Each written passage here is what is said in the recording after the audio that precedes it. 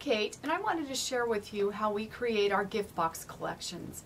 This started a few years back when we didn't have the baskets we needed for creating a gift basket. And I thought, well, we could just use trays made out of cardboard boxes and make them pretty, and then you don't invest a lot of money in your container, and it's very simple. You can come up with any size box you need to create the basket that you want to do. So this is a completed one. I just thought I'd let you see a sample so you see how the box just holds everything together. So to put this together, you're going to start with any cardboard box that's suitable for the quantity of materials that you want to use. I typically will pull it out and kind of just drop the things I'm going to use into it to see how it's going to fit, and then go up or down in size on the box. So to start with, you're just going to take a box that's been taped shut, and we'll just slice the flaps off of it till we get it down to a tray. Using a box cutter with a very sharp blade is a great way to do this, but you could also use a pair of heavy scissors that would cut cardboard well. The tray is ready to use in this with all of its sides the same height, but I also like to take these and cut them down like this to where you have a taller back to it, or possibly even just a corner. We do that just by starting here and taking this down to the front side of the box.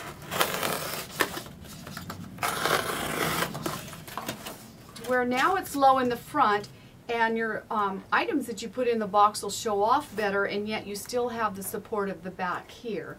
And this is one more example of another box. It's a lot deeper. This is great for holding taller things that might be a little bit top heavy. You can see in some of our videos of how to create the basket with the items, how this kind of effect works.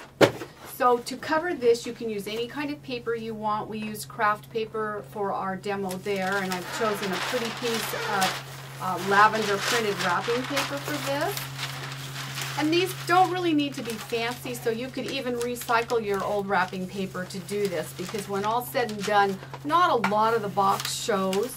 So you're just going to fit the paper to this to where it'll go down inside the box. And we're just going to cut that down. You could use the whole thing, but it's just like wrapping a package. If you have a lot of extra paper, it gets a little cumbersome to fold it into the box. My next step, I like to use strapping tape because it's just easy, it sticks really well, and I just take a few little tabs and get them ready to go. So just cutting some short pieces off. We'll do 4 of those, 1 for each side. And then starting with the front of the box, you're just going to fold your paper in like so, and then tape it down on the inside. And then pull this back just the way you would wrap a package on both sides. And truly, I tend to be a perfectionist, but you don't want to do that with these. It's never going to be perfect, and it really doesn't need to be. The paper isn't going to fold great, especially when you're doing these slanted sides, because it's not going to wrap the way a normal box would. So we can take both of those sides over like so, tape them down on the inside. You can use Scotch tape for this as well. It's just that the strapping tape sticks easier, and so I go that direction. And then we're going to fold these 2 in on the back, like so. And then you can just fold that over and bring that to the inside of the box, and it's ready to go. And as I said, truly, you can see I didn't get too fancy with how I put that paper on there, but you can be as neat and tidy as you want to. So this box then is ready to go. When you're going to, I've done a few other samples for you to see here. One that's kind of fun is I like to use just a plain solid kind of wrapping paper, and you can use our floral paints to do this with, and you're just going to shake it up a little bit. If you depress the nozzle just slightly, it's going to start spitting, and so you can then do this on your box and get some nice little kind of polka dots on it. This is a great way. Metallics are a lot of fun to do this with, your gold, silver, and copper on your papers. Again, remembering whatever the paper color is, it's going to show through a little bit, so you kind of want combinations that work well. So you ended up with this. We've got another pretty wrap similar to this one. I did this one with some masculine kind of hunting paper box here that we've taken and used just some of those inexpensive little stickers to decorate. You could do some really fun things with this for children's gifts, and also it would be a great way for kids to get to decorate boxes to do their own gift boxes with. And then here's another one done with just a pretty ribbon wrapped around the box, and then this is where you can clean up all those little scraps from your silk flowers that you have. You can just glue those into the center of it to fill those in. So then as you put your gift box together, you're also going to need something to fill the inside with. And cellophane's always kind of fun. It's not my first choice always because it can kind of get crinkly, but it can be very effective and glittery and pretty in a container, so that's an option. I like clear cellophane real well just because it doesn't say anything and it doesn't make the box busy, but it gives it that kind of gifty feel that you see with gift baskets. Tissue paper works. It's my least favorite because it crunches down so much, so if the box is going to travel anywhere with somebody, it gets kind of gnarly on the edges. So, but sometimes it's a great fill to just stuff the box with.